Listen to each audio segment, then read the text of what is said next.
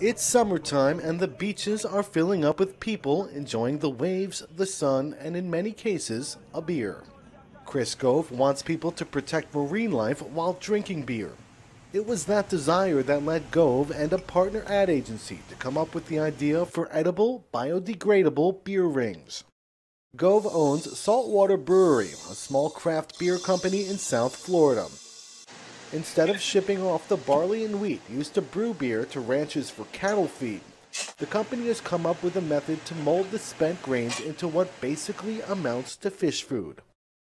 The plastic rings used to package the world's most popular alcoholic beverage is a menace to marine life. Birds, sea turtles, as well as other sea creatures get tangled in the rings or mistake it for food.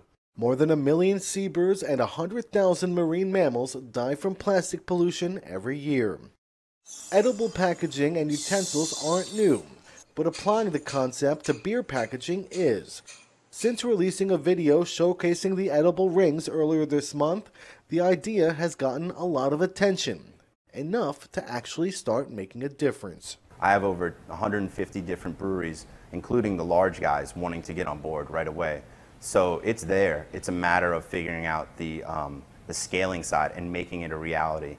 Gove and his team are now in the process of applying for patents and developing a way to scale the process up. We've run the numbers and it looks very cost effective, especially on a scaling side since the breweries have already invested in it. So getting the product, there's no raw material cost. It's already there. So it becomes quickly, a lot less expensive to run. Even at a slightly higher cost point, Gove believes people will pay the difference. With summer soon in full swing, Gove is going to brew a lot of beer, content in the knowledge that its packaging could feed a turtle as opposed to harming it.